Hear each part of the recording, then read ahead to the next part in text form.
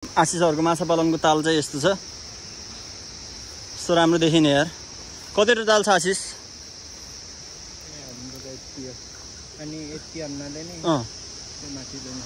ए माथि दिनु रहेछ है। कुनको हामीले माछा देख्ने? यहीँको के है कस्तो यो माछाहरूले कि यहीँ बच्चा पार्दो रहेछ कि सानो सानो माछा नि देखिन्छ त। सानो सानो पनि देखिन्छ यार। अति सानो सानो यहाँ छ है। ठुलो माछा त देखिरहेको छैन, सबै हिले माछा हो क्या उहाँसम्म। कस्तो राम्रो देखिने यार। हामी चाहिँ अहिले माथिको तालमा आइछौँ। माथिको ताल फेरि एकदमै यो लेउ कस्तो राम्रो लेउ लागेको यार हेर्दै के। पुरै हेर्नु न। ए सही छ यार गाइस भने जस्तो लागेको। के यो लेउ हो कि यार कस्तो टाइपको यार लेउ नि। त्यो पुरै लेक जस्तो क्या खतरा लेक हुन्छ नि त्यस्तो टाइपको यार। यहाँ फोटो खिच्न पर्छ बवाल आउँछ होला यार। एकचोटि ट्राई गर्नुपर्छ। ए यहाँ माथि नि सर्ताल है। यहाँ माछा हो कि छैन त नि? ए यहाँ नि माछा रहेछ। हामीले कहाँको माछा झिक्ने तलको? ए ल त नि है त। यहाँ चाहिँ पहिला एउटा पर्यटक स्थल हुन्छ कि जस्तो भएर यहाँ एउटा रेस्टुरेन्ट खोल्ने भनेर यस्तो बनाएको रहेछन्। तर यहाँबाट चाहिँ फेरि भ्यू पोइन्ट फेरि बवाल छ यिनीहरूको के अरे गाउँको। म त कता यार यो पटक्क पटक्क भाँचेर लोटेर जस्तो है। यहाँ यस्तो है भ्यू है। एउटा दुईवटा तिनवटा अनि तलपट्टि चाहिँ एउटा चारवटा माछा पालनको ताल रहेछ है।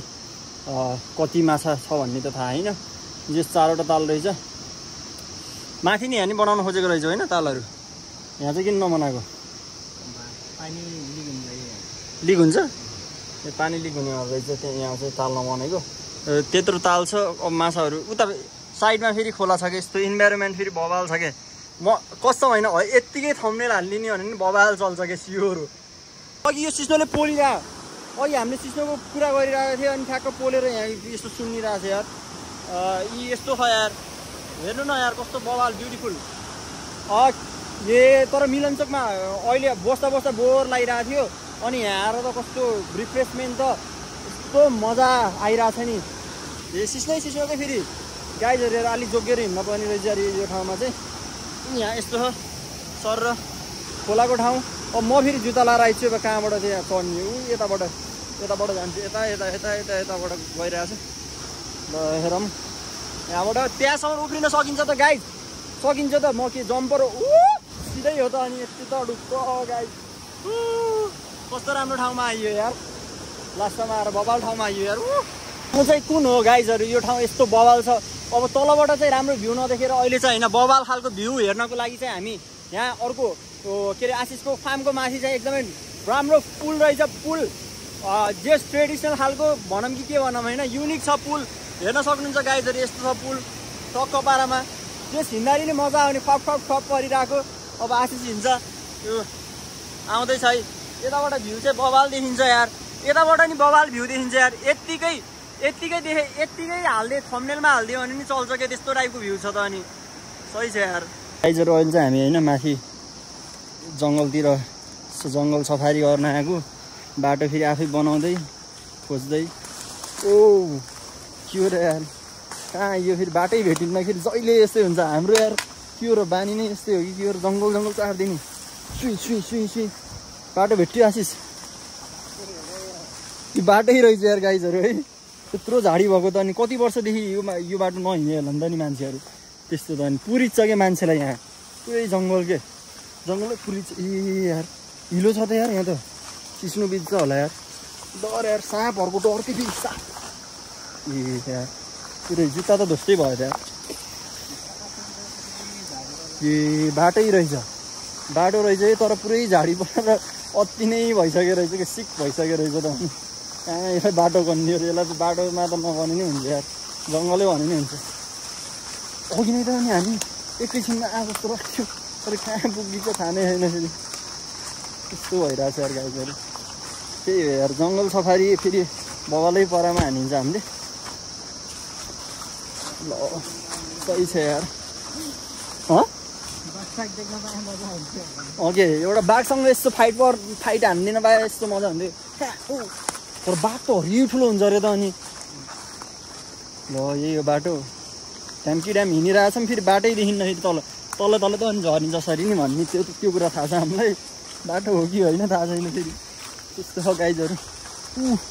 लहरा टार्जन बनिदिने क्या पुरै सुई लहरामा पुरै झुन्डेर जाम पारामा चारजन भनेर ओ आयो क्या बाटो आयो है गाइजहरू तर खास हामी बाटोबाट आगो कि आगो होइन थाहा नै छैन फेरि जङ्गल यस्तो झर्दै जसरी पनि बाटो तलैतिर भेटिन्छ अन्य त त्यही भएर झर्दिएको छु लास्टमा बाटोबाट आइएर चाहिँ यहाँ तल खाडी छ तल बाटो त छ पुरै खाडी क्या फेरि कताबाट झार्ने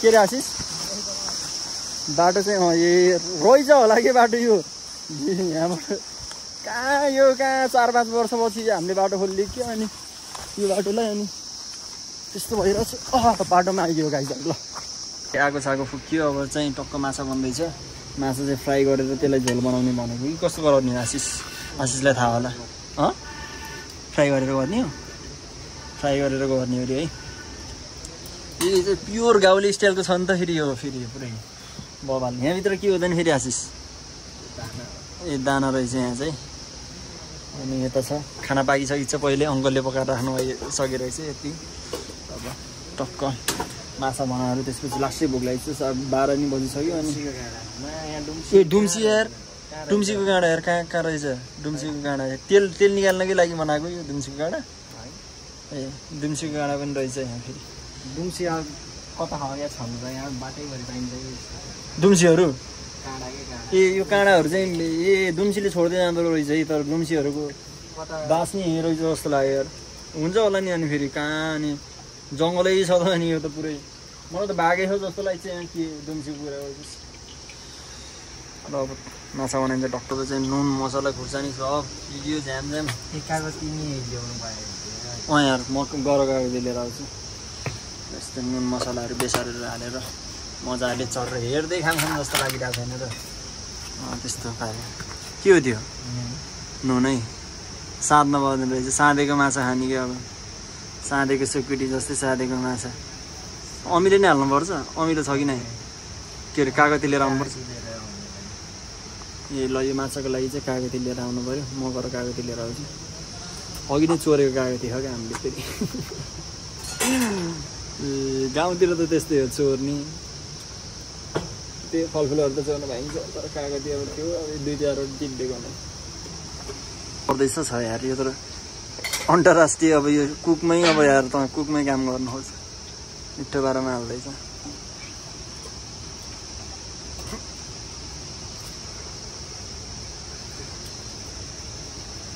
अमिलो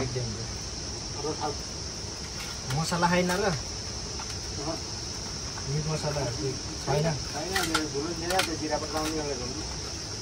ए लसुन छैन ए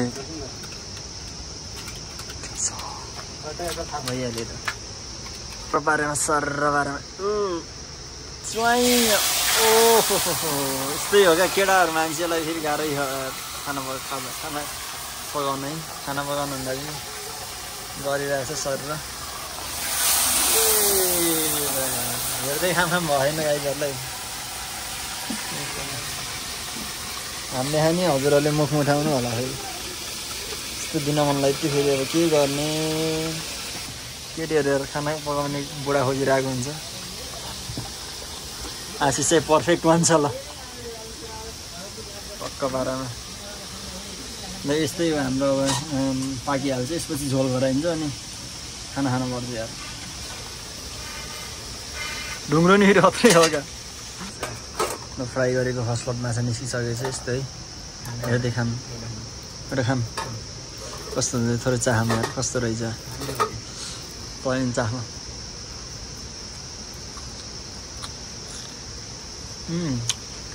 मिठो मिठो रहेछ सोचि त्यो अस्ति नै हिरो बनाइ त्यही भएर म त मिठो हुन्छ भन्ने सोचिरहेको थिएन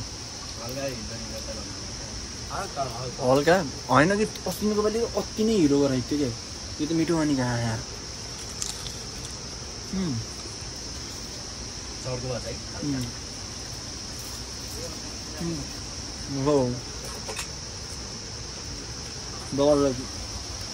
आशिष चाहिँ राम्रै कुकुर रहेछ भन्ने मन माने अस्ति बाहेक रोशनले बनाउँथ्यो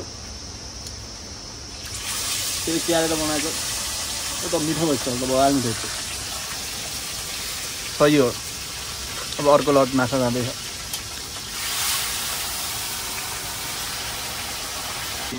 माछा है खाँदै बस्दै गरिरहेछ माछा हामीले अति चाखै मरिसक्यो खाने भन्दा खाने हो र गाइजहरू के गर्ने दिन मिल्ने भएको दिन हुन्थ्यो त्यसले पुरै झोल बनाउँदैछ झोल हुँदैछ माछाको झोल अब बल्ल किसिमको खाना खाइन्छ सही हो गाउँले लाइफ देखिन्छ क्या फेरि यस्तो हेर्दाखेरि नै क्या फेरि कम बुट लगाएर पुरै खाना पकाउने कुकिङ हान्दैछ अब यो झोल पनि ताग्नु लागिसकेको छ माछाको झोल आशिष कुको गएर अब कस्तो बनाइछ हेरौँ पिरो त अति पिरो भएछ मैले चाहिसकेँ है मैले फेरि पिरो खाने बानी नभएर नि होला सायदै पिरो लाग्यो मलाई चाहिँ अब भात पस्किहरू पनि भोक लगाइसक्यो 1:30 लाग्यो अनि आएर भोक लगाएर हत्यो परिसकेको छ ल यार आशिष अब भात हाल्यो थाल्ने यो थाल पकाल्नु पर्ने हो अझ एउटा थाल यहाँ रहेछ ल 2टा थाल भए त भइहाल्यो चाहिँ गाउँले बाह्रको खाना स्टार्ट गरिसक्यो टक्क झोल हाल्दै हालेँ झ्याममा झोलसँग बिस्तारै मुसेर खाने सही हो हेर्दै खाम जस्तो देखियो के यार गाइस हाम्रो आशिषकोमा के अरे 4वटा बङ्गुर पनि पाल्नु भएको रहेछ यहाँ अहिले भर्खरै खाना के अरे खाजा खाने टाइम भएछ बङ्गुरको है क्या भोका रहेछन् कि बाफे डेन्जर खोसाखोस गरेर खाइदियो फेरि यताको खाना छोडेर होइन त्यो लड्छन् क्या फेरि गाइजहरू अहिले हामीसँग राइनो ढुङ्गा भन्ने यो ढुङ्गाको आकार चाहिँ होइन राइनो सेपको छ क्या हेर्नुहोस् न हामी राइनोको पिठ्यूमा बसे जस्तो देखिन्न त यो ढुङ्गाको नाम चाहिँ राइनो ढुङ्गा अरे आशिषको घर छेउमै छ यसलाई चाहिँ पर्यटकीय स्थल बनाउने भनेको छौँ हामीले है के गर्ने हो राइनो ढुङ्गा भनेर एउटा पर्यटकीय स्थल बनाउनु पर्ने हो कि यसलाई चाहिँ एउटा टिकटक चाहिँ बबल भाइरल गर्नुपर्ने हो यहाँ चाहिँ है राइनो ढुङ्गा भनेर के सेम त्यस्तै त अनि उता एउटा राइनोको के पिठ्यौँ जस्तो कि यता अनि ल हिन्दू एउटा टिकटक बनाऊँ कि बबाल अनि यो ढुङ्गामा चाहिँ राइनो ढुङ्गा लेखेर अनि त्यसपछि पर्यटक स्थल बनाइदिइहालौँ यहाँबाट झरेला यार त्यहाँबाट सर्र गर्दै कि फेरि अघि नै म झरेँ नि त अनि उसमा एउटा ढुङ्गामा के पुरै झर्दिरहेको चिप्लेटी खेलिछु गरे thank you for watching keep subscribing मिठो ब्लग किप वाचिङ मिठो ब्लग किप रिकमेन्डिङ योर फ्रेन्ड मिठो ब्लग है ओके बाई बाई